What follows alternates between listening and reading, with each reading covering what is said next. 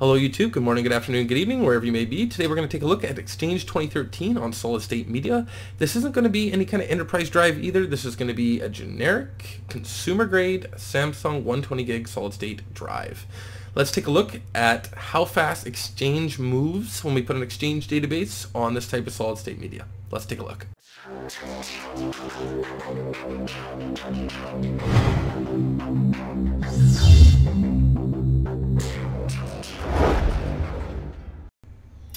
Here we are back with my Exchange Server 2013.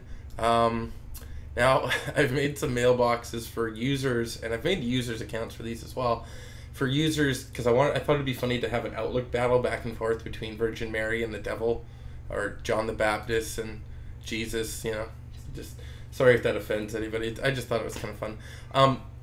So basically, yeah, this is my Exchange server, and I want to show you guys how fast it is. Now, I've always seen Exchange be really slow. I don't know what you guys have seen, but I've always seen an Exchange 2013 server act very slow.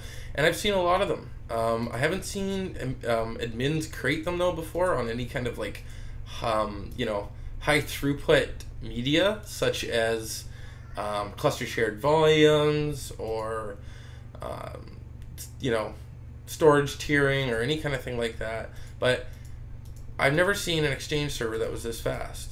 Like, everything is just super snappy. You know, it just comes up super quick.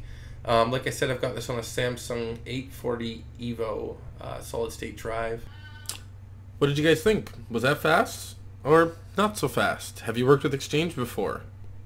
Let me know what you guys think in the comments below. Please like this video if you liked it. Please dislike it if you dislike it.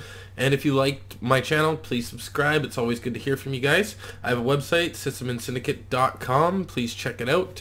Till next time, have a great one.